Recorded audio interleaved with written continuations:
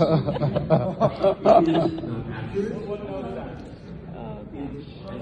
point. That's not true. Or make personally of taking steps against Imran Khan.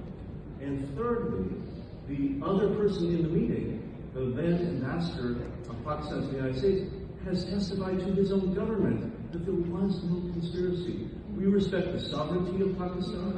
We respect the principle that Pakistani people should be the only ones choosing their own leaders through a democratic process. And Mr. Chairman, we are grateful that you are holding this here today for us to talk about that process.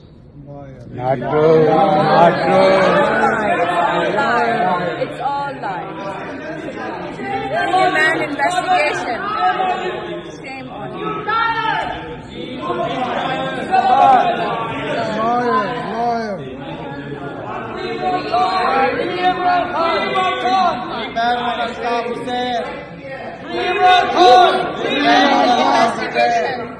Demand investigation. First democratically elected Prime Minister of Pakistan, Imran Khan. Demand investigation. Free Imran Khan. Your ban on Altaf Hussain.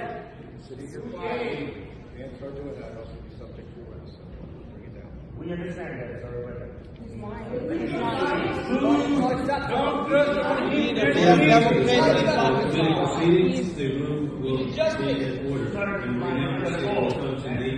Shame.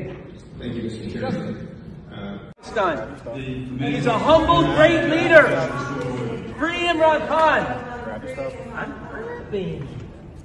Free Imran Khan, a great democratic leader in Pakistan. We need Imran Khan. Free him from a death cell in Pakistan. Councilman McCormick will now continue with his